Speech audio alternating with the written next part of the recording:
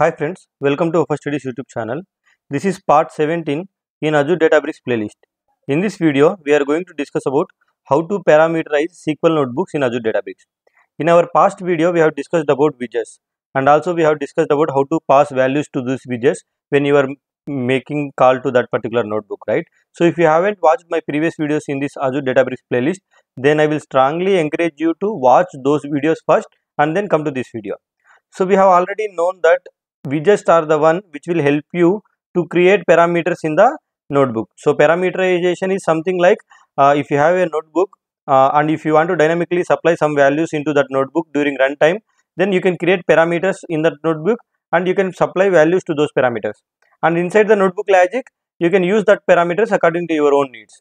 So this is what we have discussed in our previous video. And we created Python notebooks. That means we basically written code in Python and we created widgets using Python code only. So in this video, we are going to discuss about how to create widgets in SQL. So that means if we are able to create a widgets in the SQL, that means we are able to create parameters in the SQL also in the notebook.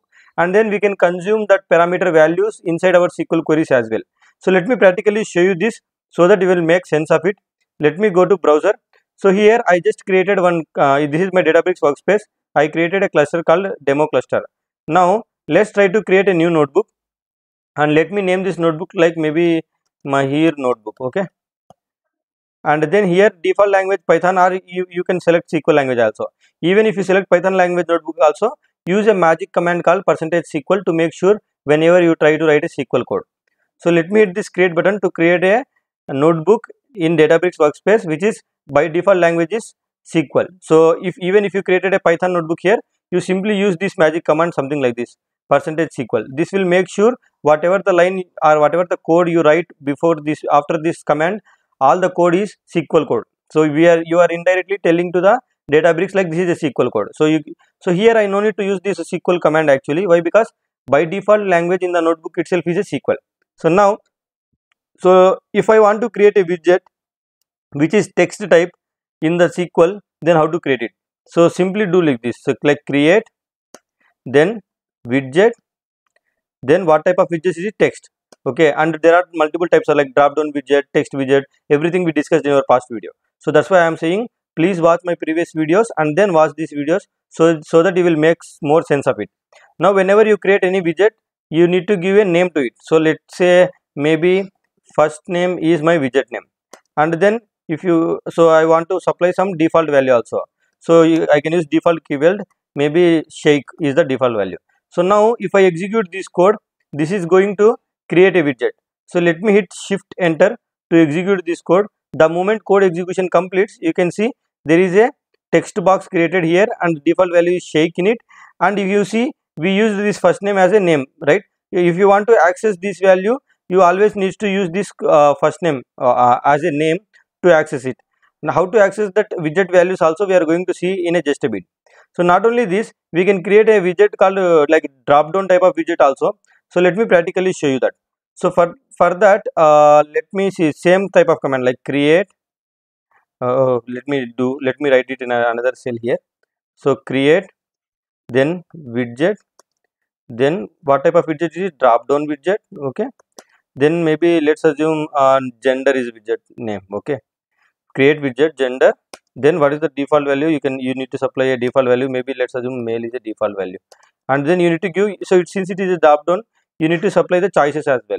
So if you see here, create widget drop down, then name of that particular widget, then default value, then choices, then in the choices you can supply a subquery as well. So what I will do for now, choices, then here simply I am using select male alone, okay. So now this drop down is going to contain only one value and that value will be defaultly selected only. So let me hit this shift enter button to execute this code here.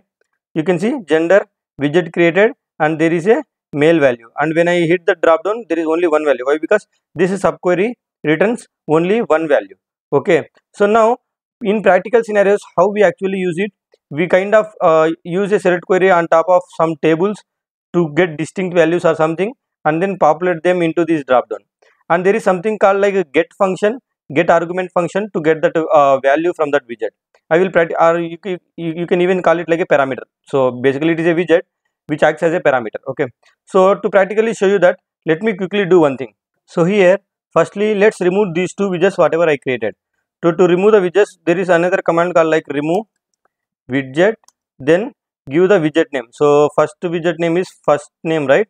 So that is was the name of the widget we give, right? If you see here, so let's execute this cell. It is going to remove this first name widget here. See that gone. Now let's try to remove this another widget which is gender. So let me hit shift enter to execute this cell. See, it removed everything. Now let me close all the cells here and let me practically create one temp table in the Spark notebook and then use that accordingly. So let me close all the cells, and here, so let's assume I want to write a Python code. So I should use a magic command called Python here.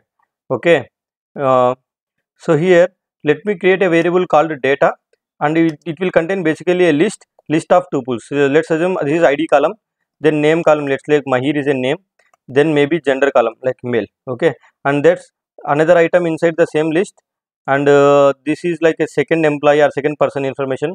So Pradeep is the name, then let's assume male is gender. Then let's create another tuple inside this list, and this is also like a person information, maybe Anu is name, then female is gender.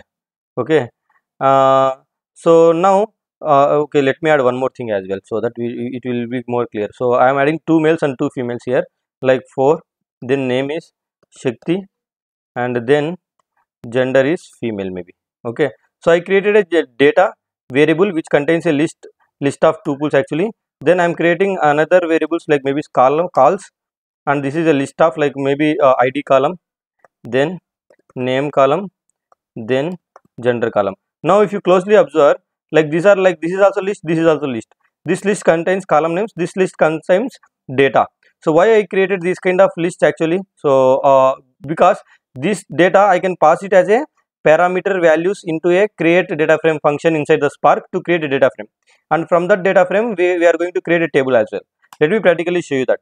So here there is something called Spark dot create, there is something called create data frame table. So create data frame, if I am not wrong, this is create data frame table.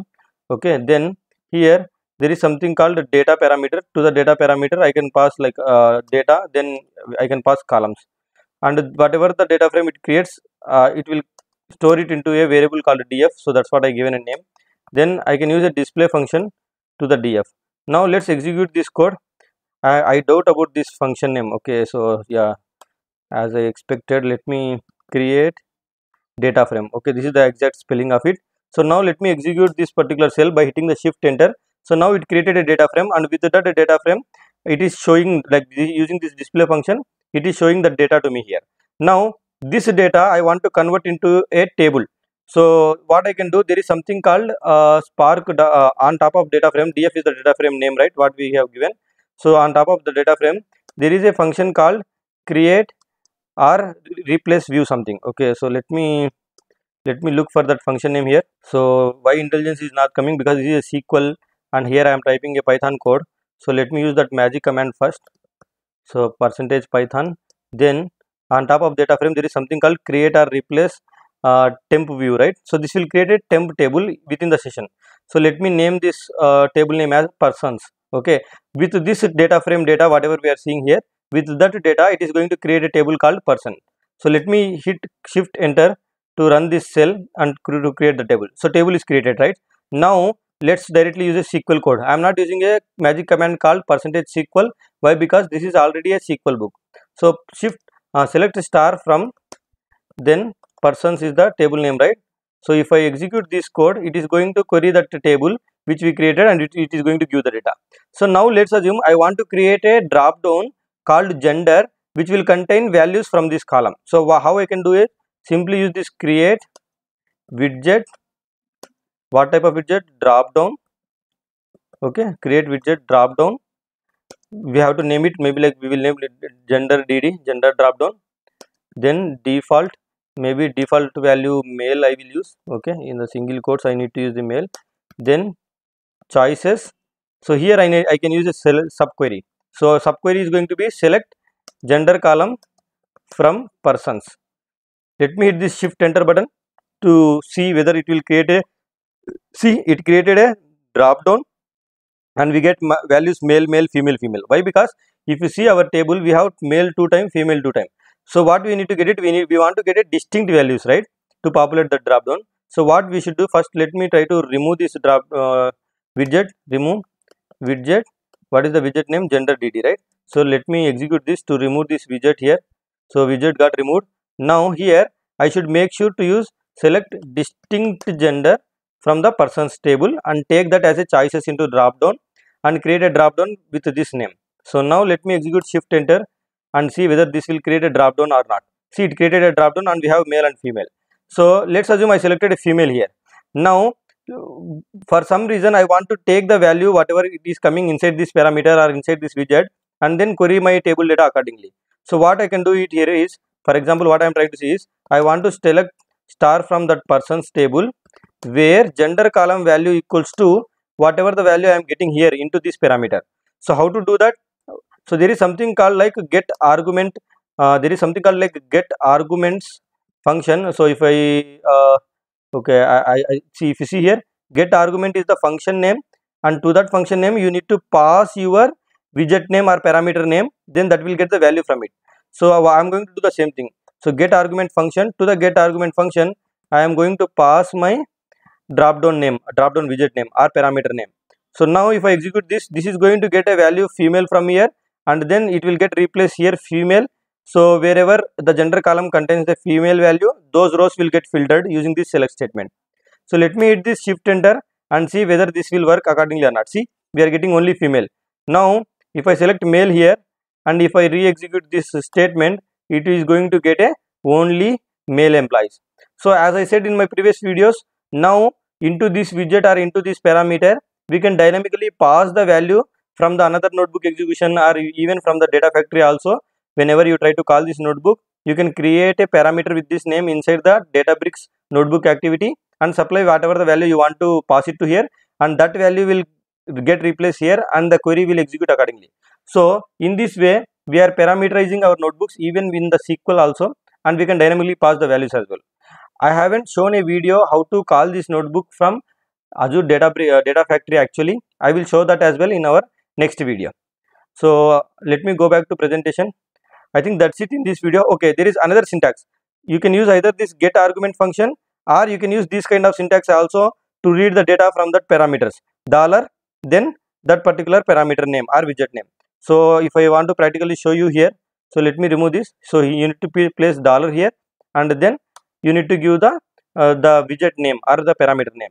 So now let me select female here so that we can see this data gets modified accordingly or not. So let me hit shift enter to execute this cell and see we are able to get the values from that parameter. So thank you for watching this video. I hope you got an idea about how to create widgets or how to create parameters in the SQL notebook. Please subscribe to my channel and press the bell icon to get the notification whenever I add videos. Thank you so much.